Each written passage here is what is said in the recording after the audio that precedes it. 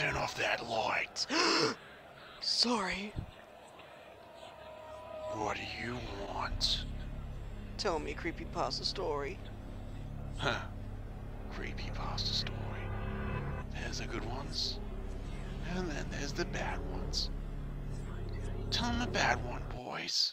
I'm a total Sonic the Hedgehog fan, much like everyone else. I'm not. I really haven't enjoyed many of the Sonic games. I don't think I've ever played glitchy or hacked games before. Congratulations. Though I don't think I want to play any, after the experience I had. Alright, it's getting scary, guys. Oh. It started on a nice summer afternoon. Terrifying! I was playing Sonic Unleashed.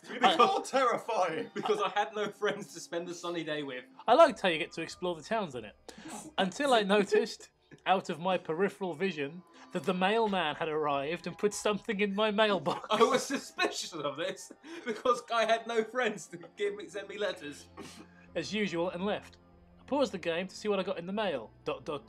Bills. The only thing in the mailbox was a CD case for computers and a note. Unlike the CD case for bread. I took it in sight. I looked at the note first and realised it was from my dear friend Kyle. Let's just call him that. Whom I hadn't heard. Let's refer to him as Bernard. Whom I hadn't heard from in 2 weeks. I know that. If you enjoyed that video and would like to see more like it, then click my ridiculous face to subscribe. Alternatively, you can subscribe to my new channel where I do dramatic readings of creepypastas.